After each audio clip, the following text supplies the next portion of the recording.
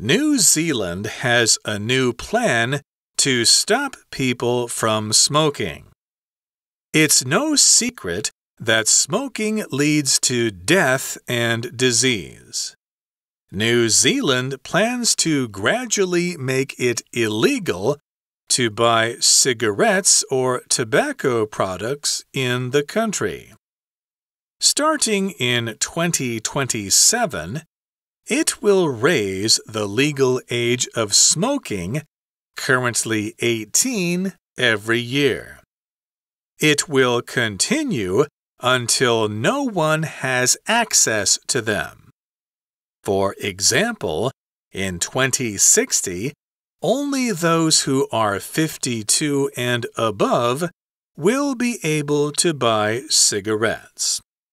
The government will also reduce the number of locations where cigarettes can be sold to encourage people to quit smoking. According to the New Zealand government, 1 in 4 cancer deaths is caused by smoking. It's the leading cause of preventable death in the country.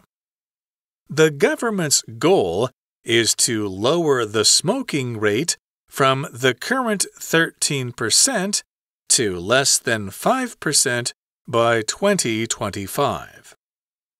The plan is not popular with everyone, though.